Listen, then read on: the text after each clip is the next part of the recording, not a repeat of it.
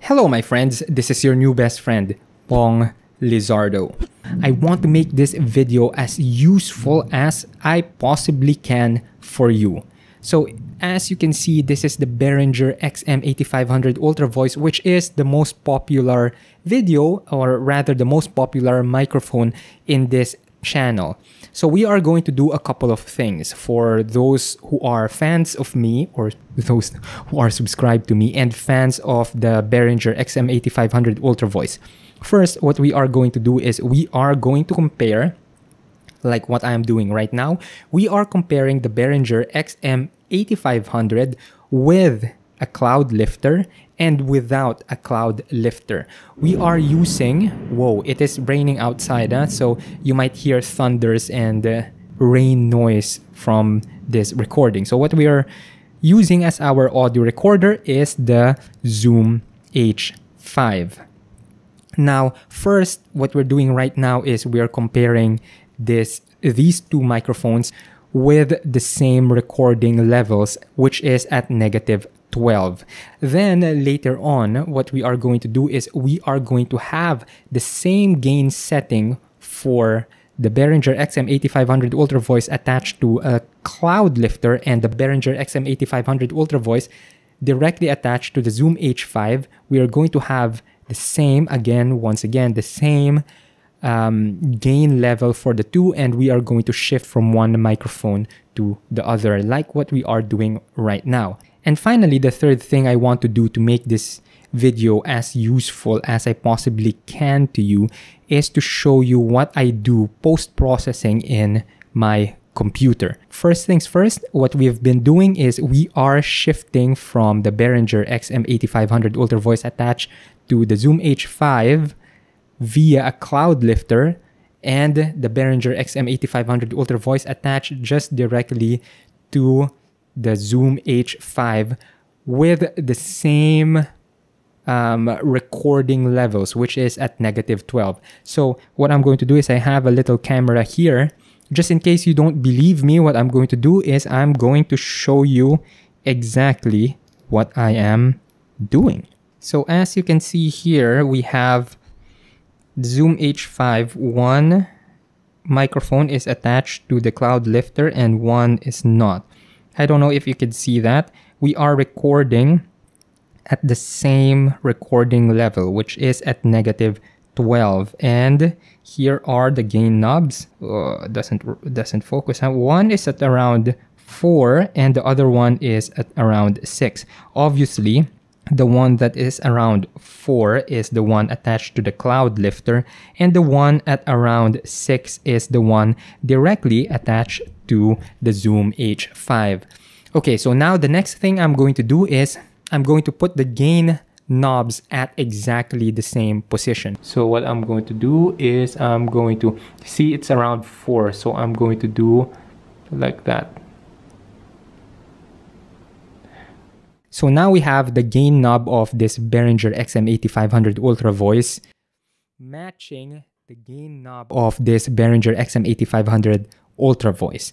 Now, what I'm seeing here is the recording levels. Let me show you once again. So now, what is happening right now is, as you can hear, the gain, or rather the recording levels of these two microphones are significantly different. And if I shift from one microphone to the other, like this microphone is really low compared to this microphone, which is really loud. So that is to give you an idea how it would sound like, or the difference in the gain. Now let's do the reverse. We are going to match the gain level of this microphone, the Behringer XM8500 Ultravoice, with a black, with the XLR cable with a black cap. We are going to match its gain level to the Behringer XM8500 Ultravoice without the CloudLifter. So you get an idea of the difference in the gain level on the lower range and on the high range. I don't know if that will be useful, but you know, people on YouTube, they comment, "Oh, you don't make a good video." So now what we are going to do now is we are going to change the gain knob of this Behringer XM8500 Ultravoice to match the gain knob of this Behringer XM8500 Ultravoice. Okay. Now it is very loud, as you can hear. Ugh, crap, I'm clipping these two microphones. This microphone is so loud, it's clipping, so I need to reduce the volume of this microphone because it's not good to hear. So let me do that right now. Okay, test.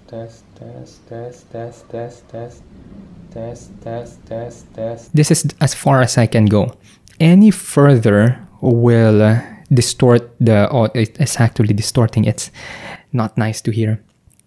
Will distort the audio and we will have clipping on the audio. So this is what happens if you have a very high gain together with the CloudLifter, because the point of crap, let me just put them back on the same recording levels. Okay, so now we are back on the same recording level for these two microphones. As you can hear, if the gain knob is too low, it's not nice, and if it is too high, it's not nice either. Now, to make it this video useful to you, we are now going to go to the computer and we are going to see, or I'm going to rather show you the post-processing that I normally do on my audio. And you can hear this post-processing on the podcast I produce, which is The Rational Ape. It is a podcast where everything can be talked about rationally. Anyway, without further ado, let's go to the computer and let's see what kind of post-processing I do. We now have the files in our computer. Now, this may surprise a lot of people, but what I use for my post-production, audio post-production, is Audacity. This is what I use for my podcast and for my other videos. So what I do is this, I drag it. Now, for the sake of demonstration, I will edit this audio for this video as if I am editing for my podcast. And the audio you hear in this video is edited very minimally. So what I usually do is this. The important thing is to denoise the video because you usually hear shh like that. That is noise. So what I do is I highlight a few seconds of silence, and it is important when you do any recording to have a few seconds of silence in the beginning or at the end of the video so you can, or rather the recording, so you can do this. So in Audacity, you just take noise reduction, get noise profile, and then after that, you Apple A or Command A or Control A. And then what you do is you go back to your noise reduction after you got the noise profile. And I just leave this as default. And then OK. And then it will process all of the noise found in the audio. Okay, so now once it's finished, we need to deal with the peaks in the audio like this and this and this. Now you can do it manually. For example, you can do it manually like this. Sometimes I do this. Sometimes I highlight that area that has the peak and I amplify, and then -2 or -3 just to bring it down a little bit. As you can see, it went down from there to here. But I'm lazy. So what I usually do, I take the lazy man's out and I do limiter, soft limit, and then once again, if you did not see that effect, I know there are some people who will comment, oh, you're going too fast, blah, blah, blah. I mean, okay, so let's go effect, limiter, and then what I do is I usually do -5, depending on how high those peaks are. So experiment with this. So let's just put -5. So what the limiter does is it is going to bring down those peaks. So let me undo so you see undo. So those are the peaks. If you can see here, these peaks, if I do the limiter -5, it will bring it down. This limiter is very important because once we compress the audio and normalize, you don't want those peaks. And depending on the mic I'm using, maybe I'm going to do some equalization here, but usually the Behringer XM8500 it's a good mic. So normally I don't do the equalization here. Probably if I have time or if I feel so inclined, what I usually do for the Behringer XM8500 is I clean out the bass, because I think from 60 hertz down, you don't really hear it. And I just put it down so you clean the audio a little bit. Okay, so I do that. And then here, I don't like a lot of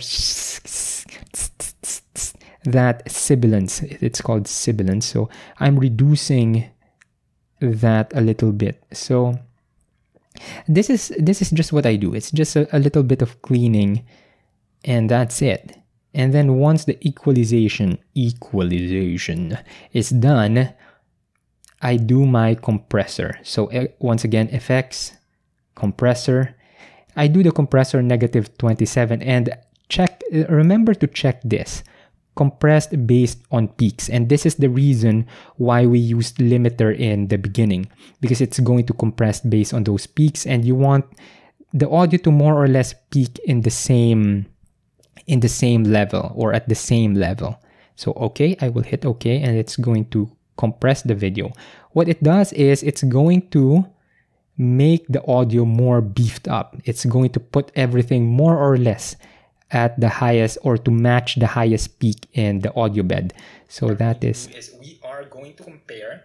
So that, like what I'm doing right, as you can see here, most of the signal. Now let me just stop that. As you can see here, it just peaks around -6, -3 to -9. So that is what the compressor does to your audio. And finally, before I export, what I usually do is this. I normalize. Where is that? So let me just see, effect, normalize.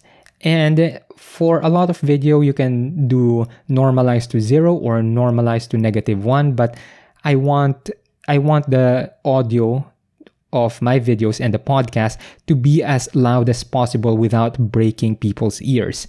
So what I do is I normalize to 0. Okay. And what it does is it will make it louder without hitting the 0 mark. It will put the audio as close to the 0 mark as possible. So this is how you maximize the audio. So you see, I live around here without clipping.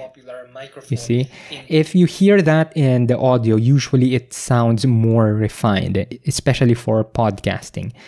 And then after that, what I do is I just export audio up, and then I just export WAV 16-bit, and that's it. Export, save. Okay. For this part of the video, what I'm going to do is I'm going to compare an unedited version of the audio with an edited version of the audio, just in the spirit of being thorough, because I know, you know how people in YouTube could be, oh, I don't. So what you are hearing right now is the unedited version of the audio. Now, just to be clear, what I have here is it's just one mic now. This Behringer XM8500 Ultravoice is attached to a CloudLifter attached to a Zoom H5, and this is the unedited version of the audio. This is an edited version of the audio, and our recording levels is at -12. The gain knob is once again at around 4. So this is how it is. I don't know if you are hearing any difference between the audio from the beginning of this video to now. There you have it, our last microphone. It sounds so sad to say last. I'm not going anywhere. I will make new videos about different topics, and I will make video reviews of products I found useful and I actually use. I want to be your friend, but I don't think I am doing you a great service, or I'm not being a friend by talking exclusively of microphones and audio equipment. There is more to life than audio equipment and microphones, you know? So if you want to be my friend, keep subscribed. And if you are new to this channel and you want to join me and my friends, please like, share, and subscribe to this channel. Remember to hit tap, click, whatever that bell so you get notified when a new video comes up. If you want to help out, what you can do is do your shopping on the affiliate link found on the description of this video below. More importantly, remember to visit and sign up for my Patreon, links to which can be found on the description of the video below. Patreon is this cool platform which allows you, my friends, to become my generous patrons. In Patreon, you can give any amount of money as a sign of your patronage and generosity. The few dollars you are going to send my way every month will make this channel sustainable, so I don't have to resort to advertising in this channel to make it sustainable. It will also encourage me to make better videos more regularly for you guys. So with that, thank you for watching this video. I hope you found it useful, and I will see you on the next video. Namaste.